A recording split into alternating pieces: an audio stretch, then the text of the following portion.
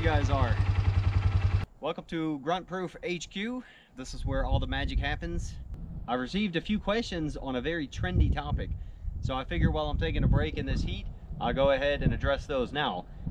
This is going to be about everyday carry for the wilderness. This is what I carry on my person every day when I'm working out here in the mountains, on machinery, or stomping around in the woods. It's going to be part one of probably a 2-video series, because if I know I'm going on an extended trip or I'm going really far away from the house, I will bring my ruck with me with all kinds of extra stuff in there. So this first video is going to be about just what I carry on my person. I noticed on social media there's a huge trend about everyday carry stuff. Everybody seems to be carrying flashlights and knives and all kinds of stuff, even if they're hanging out in the suburbs and stuff. If you have a CCW and you're carrying a concealed pistol, I can understand that, especially in some of the city areas right now. But I don't really understand the EDC thing in the suburbs and stuff when there's literally tons of stuff you could always use. But hey, at least people are thinking about preparedness and being able to handle themselves should the situation arise. You see a few of the vehicles we have back here behind me, and just about every day I'm on at least 2 of these doing some kind of work. At dawn and dusk, and especially at night, there are big predators roaming around.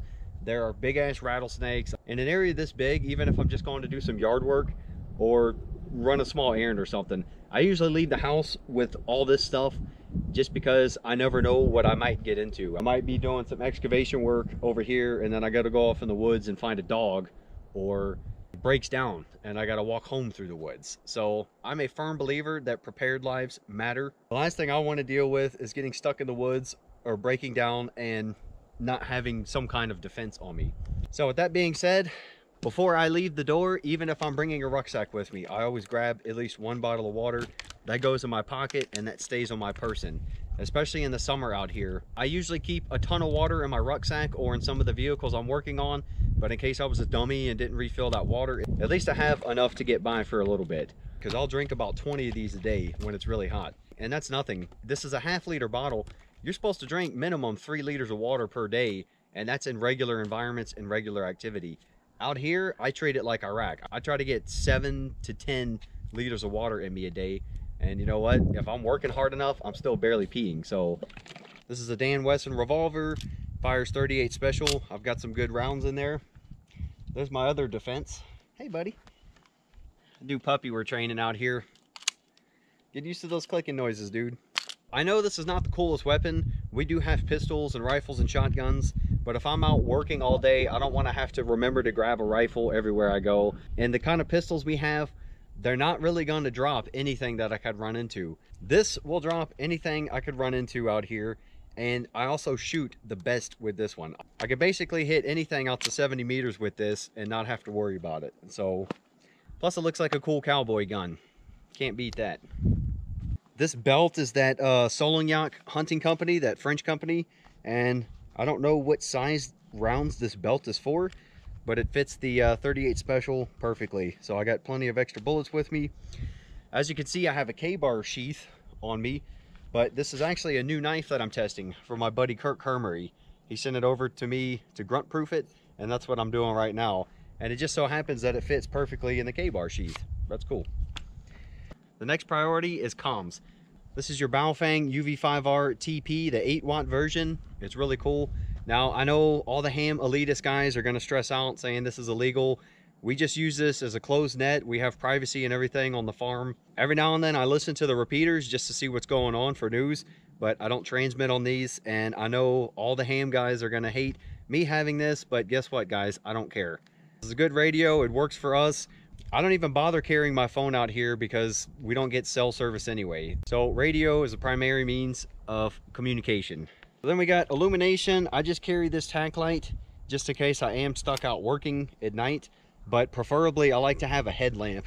I don't feel like carrying a headlamp all day long with me, and this clips onto my belt. I do have it on a little carabiner on my belt. Otherwise, for work during the day, I just got it on there just in case, and I got it locked down. So I really like these little survival bracelets, but not for the compass, not for the ferro rod, not for the cordage, but for the whistle. The whistles on these things are awesome, and if I'm walking around the woods and I see a big animal or I want to make my presence known, I'll just put a couple toots on this thing It's loud as hell. It's annoying. Of course, I have a gun for self-defense, but I don't want to have to shoot an animal just for self-defense. So I'd rather make a whole bunch of noise, get them away from me. We're not in a national park where bears and mountain lions are used to people. Where we're at, wild animals, they're truly wild. They don't want anything to do with humans. So we make plenty of noise and they're gone, especially on the machinery. But let's say I'm out on the quad and I do have to go through the woods for something, or I want to walk around and check something out. I'll just give a couple toots on this, no problems. I just learned the other day that our new puppy actually responds to this whistle, so that's an added bonus. This is that Solognac company again, that French hunting company. Really cool. I think this shirt costs less than 20 bucks, but it's a really light UV shirt, which is perfect for this environment.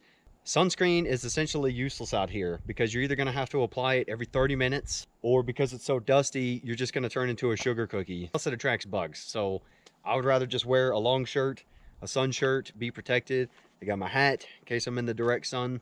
So I have all these cool outdoor pants, but as far as general work and just running around out here in the woods goes, I prefer just standard blue jeans. These are just basic Arizona jeans. I got them on sale for 12 bucks. I mean, you can't beat that. They're tough as hell. They're comfortable to work in.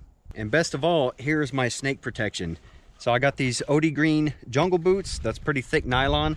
If I'm going to be working in tall grass, I'll go ahead and tuck my blue jeans into the boots, just like we would in the army.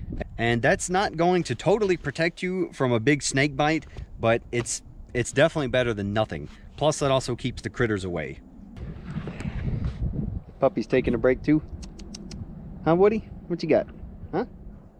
We got 5 dogs, and he's the only one that actually follows me around and stays with me. So he's going to be one of the good ones.